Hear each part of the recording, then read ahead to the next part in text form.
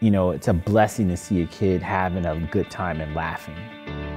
Hi, I'm Tony Adkins. I'm here at EVMS today to basically kind of showcase a different part of medicine that I've kind of created myself, introducing music and dance with patients and connecting with patients and families on a different level. So this kind of came about when one of my patients was not really doing too great, and I saw the magic of their childhood kind of seeping out of their eyes. So I thought, kind of put on some music and see what I can do, and the mom recorded it.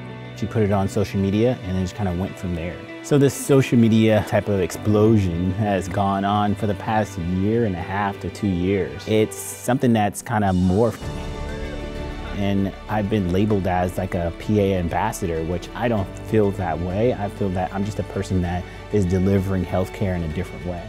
So what I'm doing here at EVMS is a culture of caring. It's basically trying to get involved in the patient's lives, treatment and diagnosis, all those different things. Those things get taught to us. But there is a better aspect of just treating a patient's disease. When you're treating the patient as a whole, so the culture of caring is basically trying to allow us as providers to kind of open up the box and do something a little bit different. And you see a lot of death and dying in kids, and it's the hardest thing.